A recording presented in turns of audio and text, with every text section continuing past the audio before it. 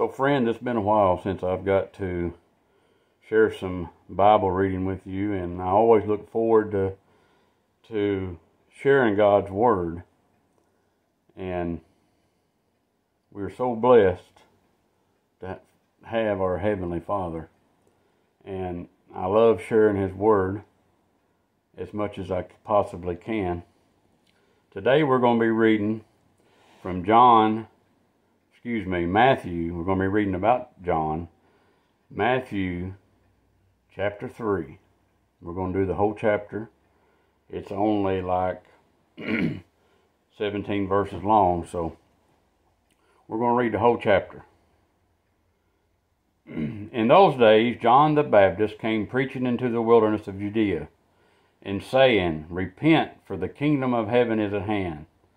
For this is he who was spoken of by the prophet Isaiah. Isaiah had talked about John. It says, the voice of one crying in the wilderness, prepare the way for the Lord, making his path straight. So John, a baptizer of men, come out of the wilderness to baptize for repentance. And it goes on in verse 4, Now John himself was clothed in camel hair, with a leather belt around his waist, and his food was locusts and wild honey. So John was in our day and time, we would think he'd be kind of a rough-looking character, wouldn't we? We'd think wrapped in camel hair and eating locusts and wild honey. Now, if you remember about John, John was born of, his mother was Elizabeth. And Elizabeth was a relative of Mary, Jesus' mother. And if you go to, in Luke, and I believe it's, just let me look right quick, because I don't want to tell you wrong. Yeah, it's Luke. It's in the first chapter of Luke when Mary visited Elizabeth, who was about 6 months along, pregnant with John. And if you remember, when Elizabeth heard Mary come into the house and speak, that John, the baby, turned in her stomach, made a move in her stomach by hearing Mary's voice. And Elizabeth was very old in age and was blessed from God to have this child John. And it's, almost like John and Jesus knew one another in the wombs of their mothers, and that's very interesting. How wonderful our God is.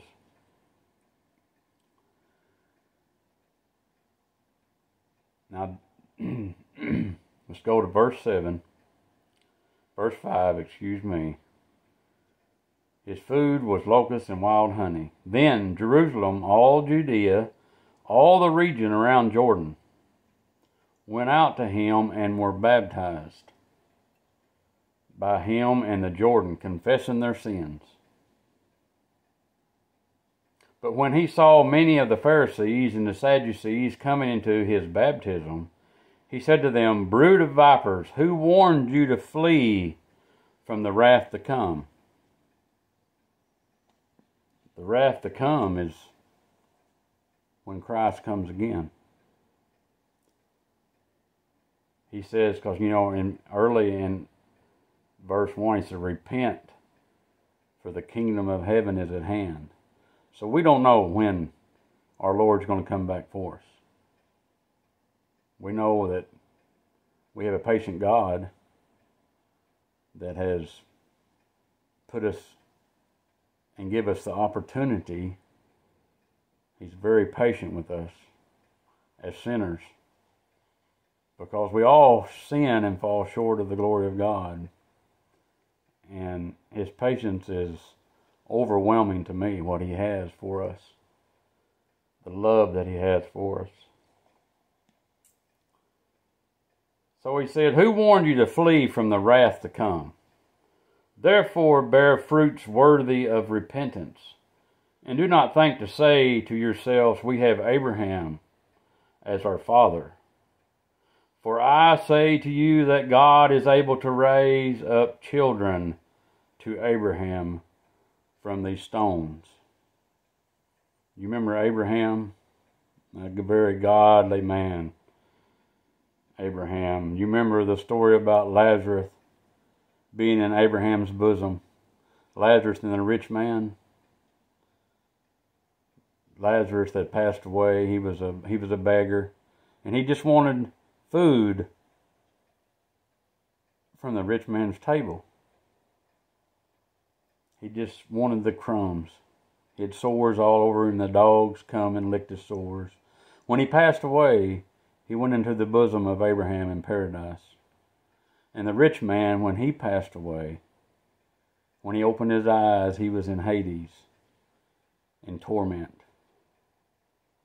And that is some of what this is talking about. There's several lessons in this chapter 3, but this is in some, and we'll get to that, in some what he's talking about. He does talk about hell in this chapter. So therefore bear fruits worthy of repentance, and do not think to say to yourselves, we have Abraham. For I say to you that God is able to raise up children to Abraham from these stones. And even now the axe is laid to the root of the trees. Therefore every tree which does not bear good fruit is cut down and thrown into the fire. Every tree that does not bear good fruit. See, this is an example to us. As a people, we are the tree, and we are to bear good fruit. We are to be worthy to our Father in heaven, to be Christ-like as much as we can, and to live by God's Word. All His Word, not just some of it, but all of it. And see, these people were under the old law. And that's why he's talking about Abraham. But they were under the old law. This is before Christ was crucified on the cross. But John come out of the wilderness preparing the way for Christ. Preparing the baptism. The baptism that we have when we are baptized today in contact with the blood of Christ. To come up out of the watery grave to walk in newness of life. Therefore, every tree which does not bear good fruit is cut down and thrown into the fire. I indeed baptize you with water into repentance. But he who is coming after me is mightier than I, whose sandals I am not worthy to carry. Now he's talking about Jesus. He said, he's so much greater than I that I'm not even worthy to carry his sandals. He says, Jesus, he will baptize you with the Holy Spirit and fire. You're thinking, well, how can he baptize? What's he talking about, the fire? What's he talking about? Well, you know that there's two sides of this fire. There's a cleansing fire. You know, just like a fire goes through the brush in the woods and cleans everything up. And it looks like everything may be dead, just like we're dead in sin. But when the fire goes through, everything comes back and starts a newness of life. And most times is where the fire went through, the woods is better off that the fire did come through. It's got new growth. It supports wildlife. It's sometimes better than it was before. And then we got fire on the other side. We got the fire from Hades, the unquenchable fire that we're going to talk about too. Which side are you on? Are you strictly still a sinner, not being worthy to God, not have been baptized into Christ? Then if you don't change, then you won't be able to walk the newness of life like being baptized, like you can being baptized into Christ. To love our God and be with Him for eternity if we do His will and keep His commandments here out of this Bible. So that's the other side of the fire. And you have a choice to be on which side of that fire you want to be on.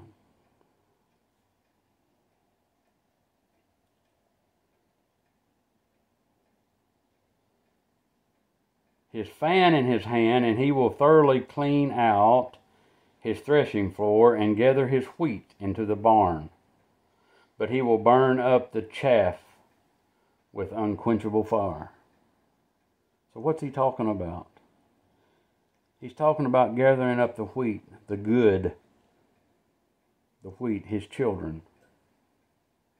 And the chaff, the waste of it, the chaff, is going to be burned up by unquenchable fire. And friends, he's talking about Hades. He's talking about hell. The place that none of us wants to be. And then we go to verse 13. This is where John baptizes Jesus. Then Jesus came from Galilee to John at the Jordan to be baptized by him. And John and John tried to prevent him, saying, I need to be baptized of you. And are you coming to me? You're Christ. You are the Lamb sent by God.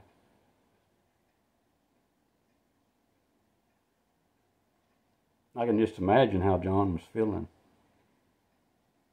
You remember he said, I'm not even worthy to carry your sandals. And you come to me to be baptized?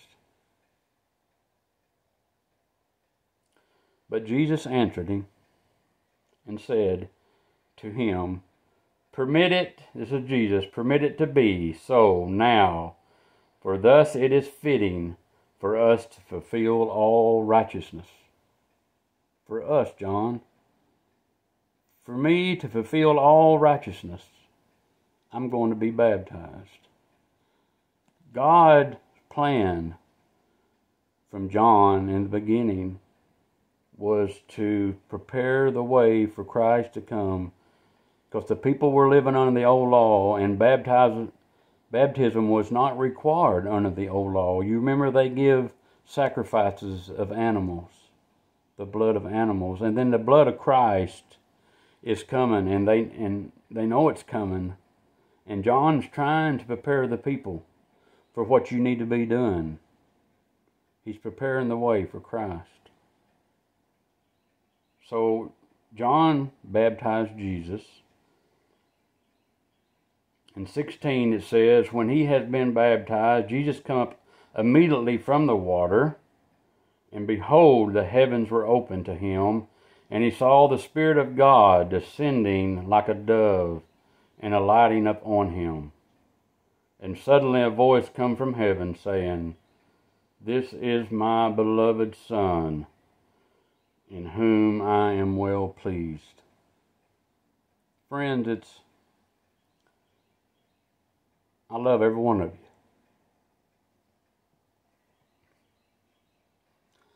you. And I want every one of you to be in heaven.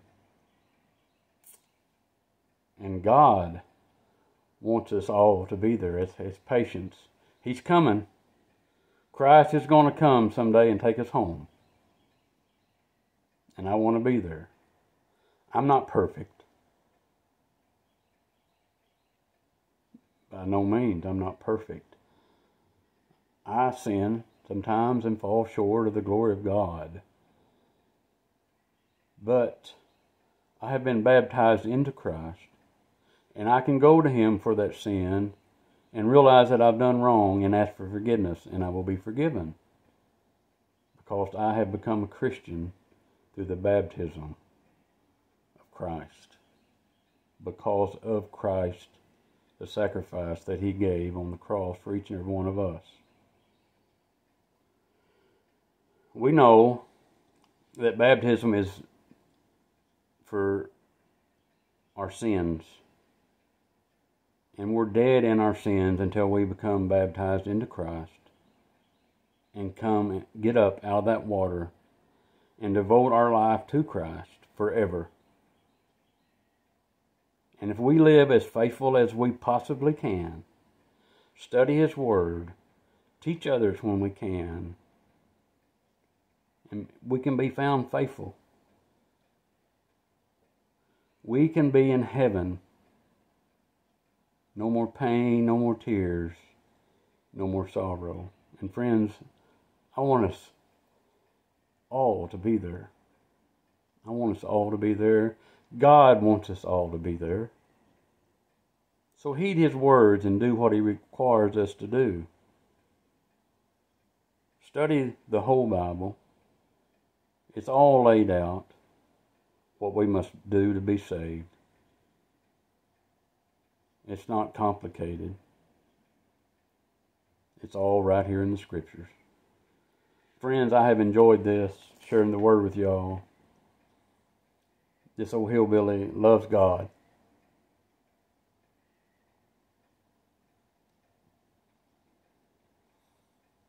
And I know how much God loves me and you. I thank you for your time. And hopefully someday soon I'll get to share God's word with you again. Thank you all very much for spending time with me, but most of all with God's word. May God bless you.